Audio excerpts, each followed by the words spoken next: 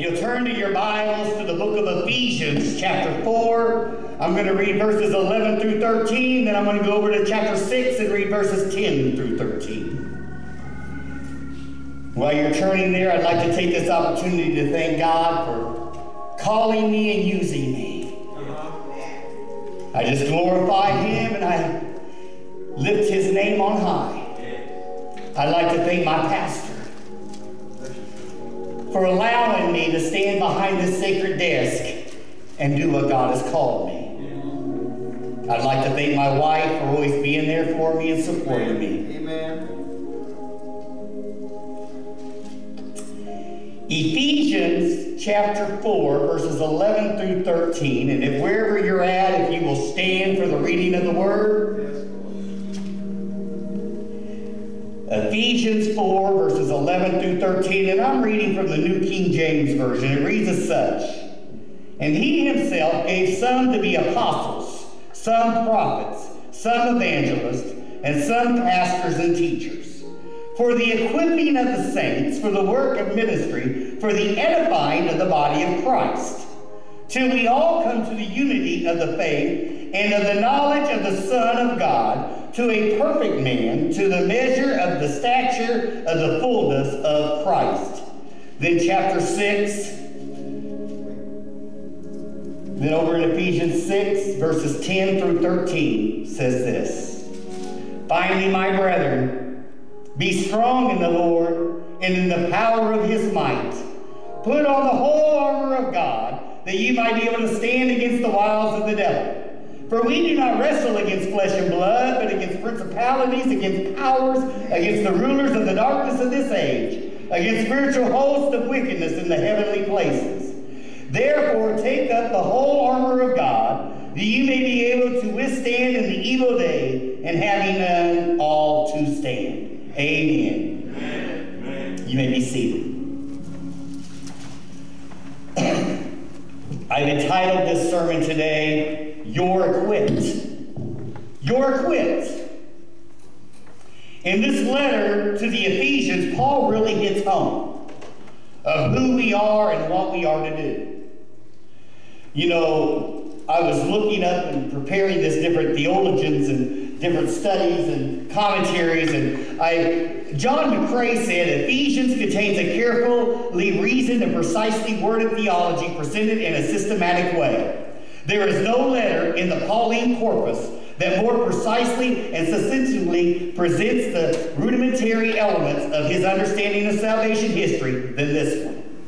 F.F. Bruce calls Ephesians the Rolls Royce of the epistles. And C.H. Dodd said Ephesians was the crown of Paulinism. See, the book of Ephesians is broken up in two parts. The first three chapters talks about who we are in Christ and who He is in us. It talks about God's plan of salvation, and because of what Christ did for us, we are now grafted and adopted into the family of God. And since you believed on the Lord Jesus the Christ, you are part of this family. And it does not matter who you are, where you came from, or how much money you got. If you believed upon Jesus, you're part of this family, and you have all the same rights and privileges of any other member of this family. Amen. And Paul goes into who the Father is to you, and who Jesus is, and who the Holy Spirit is, and who we are in Him. See, once you understand when you're a part of something, or you're in something, yeah, you have an understanding where you stand in that thing, or with that person, then you know what you're able to do and what you're not able to do. So Paul in those first three chapters tells us who we are. And because of who our daddy is, and because he is victorious, we are victorious. Because of who our daddy is and what he's done for us, since he's more than a conqueror, we're more than a conqueror. See, Paul goes into that. Once you know who you are, then you're able to do so. And I was watching a movie one time, and in this movie, this girl was being, they were talking to this lady, and they were just ridiculing her, and she goes, and she stops them, and she says, "You really don't know who I am, do you?" And they say, "Well, no, you just work." She said, no, you don't know who I am. And when she told them who their daddy was, they found out daddy was the president of the company, and because of how they treated her and what they said, they could lose their job. See, once people find out who your daddy is, then you can stand firm. Because the Bible says that in the name of Jesus, every demon and devil tremble at that name. See, who we are in Christ is why we can stand firm, and we are equipped to be able to withstand everything that comes our way. All right. Then in the last 3 chapters, he tells us, because God has given us his Spirit and the rights and privileges to be called the sons of God, since we are a part of this family, then we need to carry ourselves a certain way.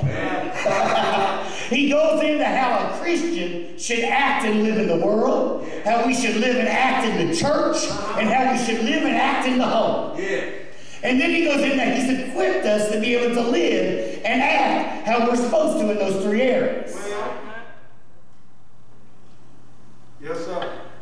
In other words, we should act like him. Paul goes into detail as Christians how we should act in all 3 of those areas, the world, the church, and the home. And he tells us that God has equipped us with everything we need to be able to act in a way that is honoring to God. Yeah. He has also equipped us to handle anything and everything that comes our way. Amen. See, there's a certain way we should act in the world. All right. See, we're in this world, but we're not of this world. Right. We're ambassadors of him. And how you carry yourself is how the world will perceive your daddy. Yeah. Are you representing him in a way? Are you treating every situation and thing the way Jesus would? Yeah. He's giving you the Holy Spirit to give you the words you need to say. Are you speaking like Jesus? Are you walking like Jesus? Are you talking like Jesus? Jesus didn't go around condemning people. Jesus went around loving people, showing them grace and mercy. And because he taught them out of love, they decided to leave everything and to follow him. Are they following you like Jesus? Then he tells us that we need to act in the church. Are we treating our brothers and sisters in the church in a loving, caring way like Jesus? Or are we condemning folks and judging folks and caring and talking about people? There's a certain way that if your brother has aught against you, you're to go to that brother and talk to them out of love. Not condemning or ridicule, but out of love. Because they might not have realized what they do. You're not supposed to go to sister or brother so-and-so and tell them everything they did. Right. You're to show them love. Then if it don't work, the Bible says that you're to bring a witness before you ever bring them to the church. Jesus gave us specific rules. He gave us his word as a piece of equipment to equip us how to handle situations and things. I do an online Bible study every Saturday morning from 7 to 8. And a few weeks ago, God gave me this sermon as I was teaching this online Bible study. We've been going through the book of Ephesians. And this Saturday we finished chapter 6. But last Saturday, I was teaching on Ephesians chapter 5. And I got to the part of how a Christian should act in the household. Well, there's a certain way, and God has given us specific instructions on how we should act in the household. And I told them when I started to teach it, I said this is some of the most misquoted, misinterpreted scriptures there is. yeah. Because a lot of men have taken the first part, women, submit yourselves to your husband, and they twisted that around to belittle her and to walk on her and to put her down. But Paul doesn't instruct us that. He says, wives, submit yourselves to your husbands. Why? Because God holds him responsible for what goes on and is allowed in the house. He is held accountable for how the kids are raised and how they are treated. God holds him accountable.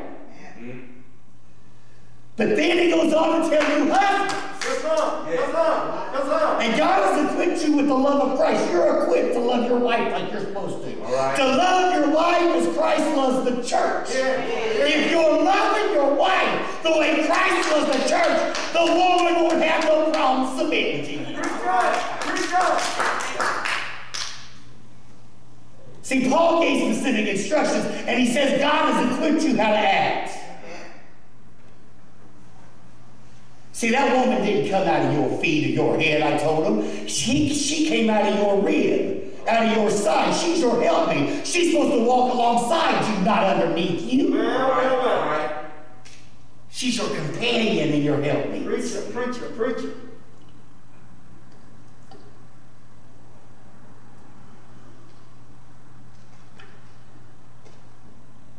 See, God has equipped us with everything we need to be able to act in a way that is honoring unto Him. And God has equipped you with everything you need to be successful in the world, in the church, in your ministry, and in your home. You know, a lawyer does not wake up one day and say, I think I'm going to be a lawyer today and walk in a courtroom and just start defending people. They would not be a very successful attorney. A successful attorney goes to school for so many years. Then they take an internship in an established law firm so they can watch some good attorneys and learn how they do things, so they can learn the law and what they should and should not do in a courtroom. Then they got to pass a bar exam to make sure they know what they're talking about. Then they can go into the courtroom and be a successful attorney. See, but first they got to go and get equipped with what they need to be successful. Would you really want a doctor operating on you or treating you that's never been to med school? I know I would. I wouldn't want a dentist removing doing a heart transplant on me. Because the dentist don't know the first thing about hearts. He knows about my teeth. He's not equipped to do what I need him to do. See, athletes go through training. They learn the fundamentals of their sports. They learn and get equipped with what they need. They are given certain equipment to be successful out on the field. Football players are given mouth guards and helmets, shoulder pads and pads, so that when they take the blow, they'll be able to handle the blow.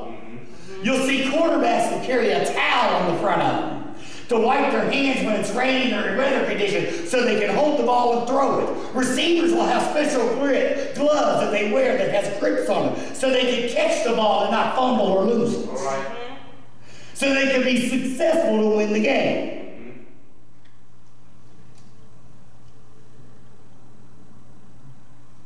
God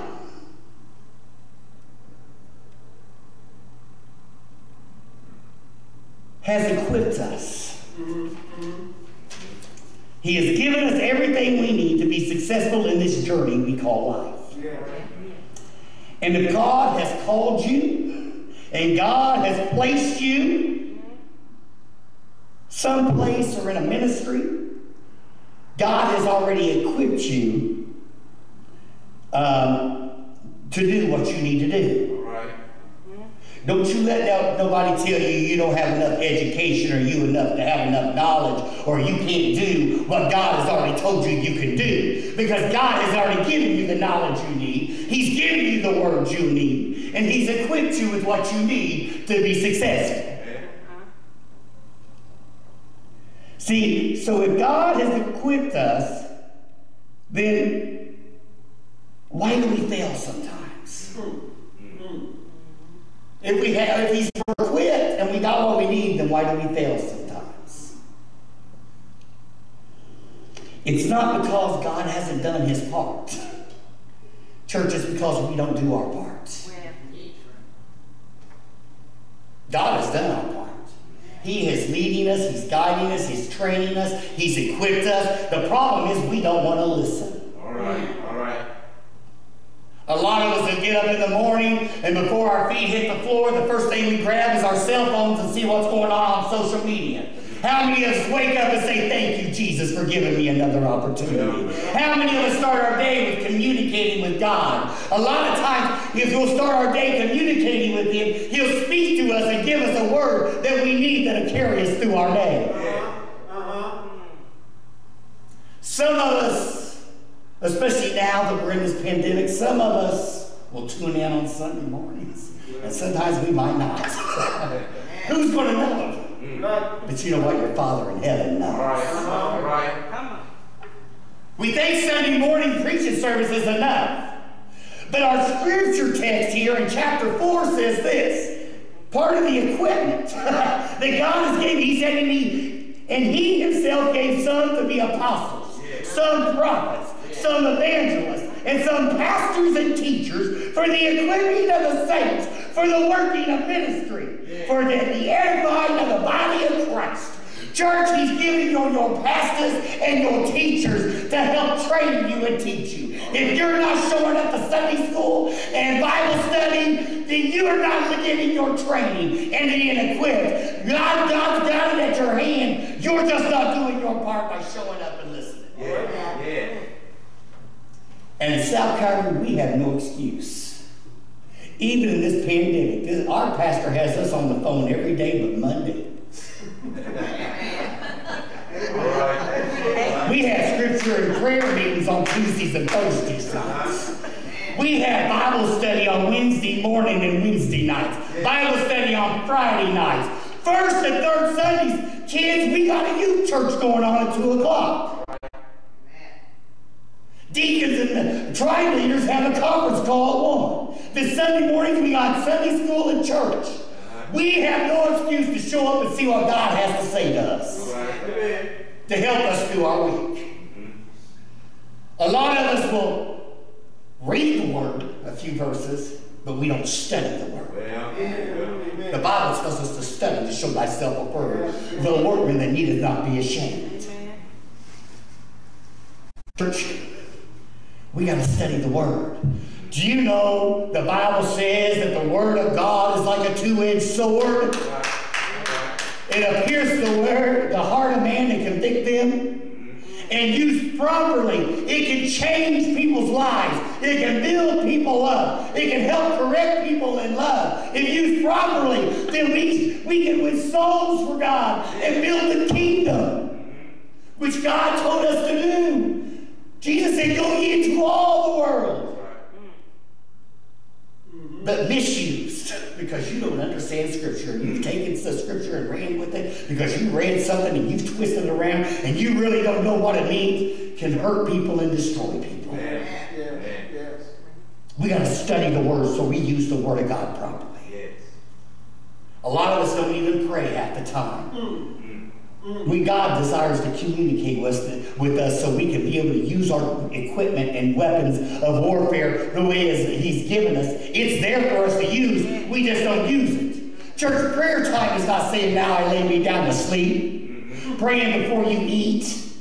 God wants you to communicate with Him. Driving down the road in your car, sometimes I get some of my greatest sermons just talking to God. Yes.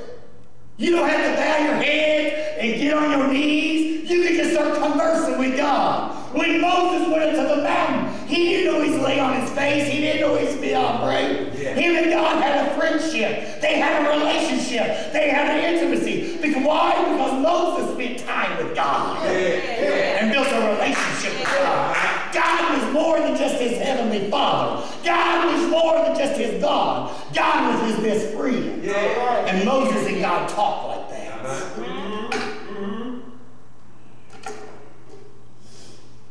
Holy God. We got to do our part. A good soldier examines their equipment. They train with their equipment. That way they know their equipment inside and out and how to use it properly. We fail because we do not train and get to know our equipment properly.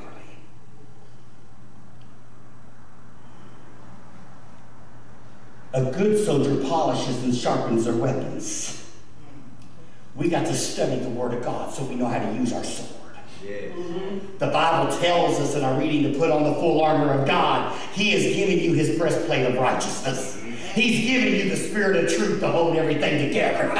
When you need peace, I don't care how dark your situation looks. God has given you the shoes of peace. You're walking in peace. You got peace. You just need to know how to apply your peace. He's given you a shield of faith. But most of us ain't even building up our faith and strengthening our shield. Faith coming by hearing, and hearing by the Word of God. You got to listen to God. It's just not in the preaching and teaching. It's speaking with God and building a relationship with Him. The more time you spend with God, the stronger your faith will become.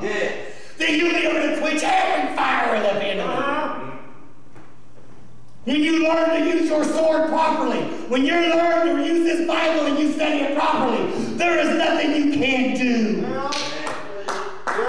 When Satan showed up in the wilderness and tempted Christ, Christ didn't worry and fret.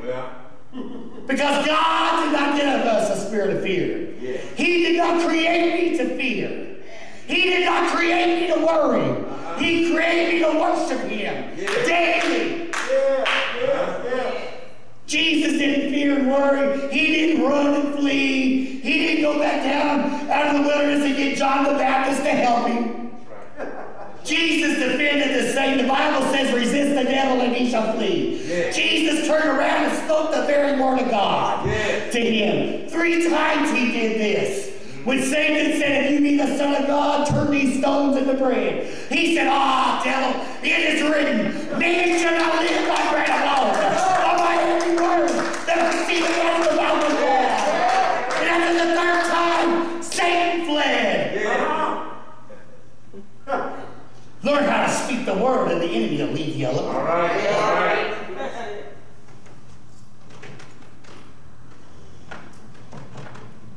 God has given you everything you need to be successful.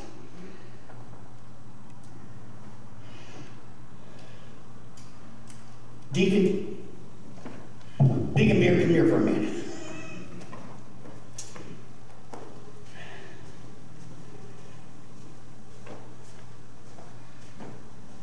Thank you, sir. Appreciate you.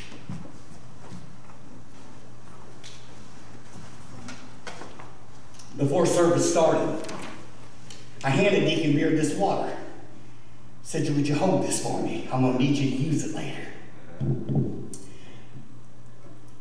See, because I knew I needed water during my sermon, and I knew I need someone to bring me some water, I already equipped with Deacon Beard to do what I needed him to do now. All right. See, God, before He formed you in your mother's womb, He already equipped you with everything you needed to do what He needs you to do.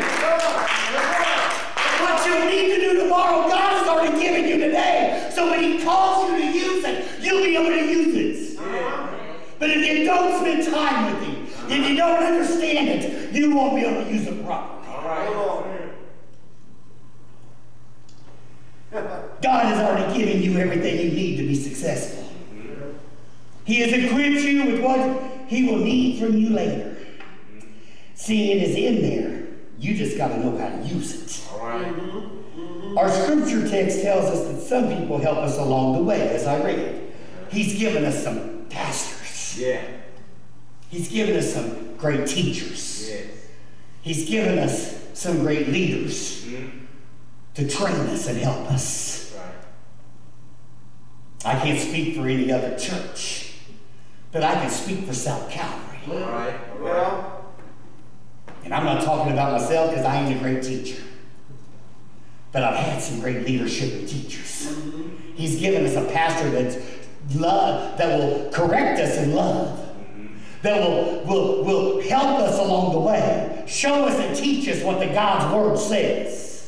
He's given us some great deacons. Because we have some of the greatest deacons in this city that will help you and pray with you and build you up. He's given you some Sunday school teachers that will teach you what the Word of God says. Use them. Utilize them. Listen to what they have to say and apply it to your life. Amen. Pray for them. Yes. Yes. Our scripture text also tells us that he's given us the armor. He didn't say he's given it to you to put it aside and just pull it out when you want to use it. Right. He told us to put it on. Yes. Keep it on. Be ready at any moment. That way when anything and everything comes up against you, you know how to use it. And you can get through whatever you got. I don't care how dark your situation looks. I don't care what you're going through. I serve a God that even though the doctors say there is no hope, Jehovah Rapha has the last word. And I've seen him pick cancer patients up out of the bed and heal them, and doctors scratching their head. I can't understand what's happened. I've seen him take AIDS patients. Well, there's no sign that you even have the disease no more. It's not explainable. You must not have had it. No, they had it. They just went to Jehovah Rapha. The doctors might not have a cure, but Jehovah Rapha has a cure for everything. When I need something, I've seen a God that will go in a courtroom and change a judge's mind, change an attorney's mind, have them show compassion. Speak the word. Claim the word. Take it to the one that can change things. The one that loves you enough to send his son to die upon a cross called Calvary. That died for you. Shed his blood for you. Allowed his body to be spilled and beaten for you. But he didn't stay there because 3 days later, God reached down and pulled him up out of the grave. And he's seated at the right hand of the Father, still interceding for us today. See, we serve a living God. We serve a God that will walk with you. He'll talk with you. He'll be there for you. When no one else is there, God will wrap his arms around you and lift you up and comfort you. We as equipped you church, utilize what he's equipped you with. Hallelujah. Thank you.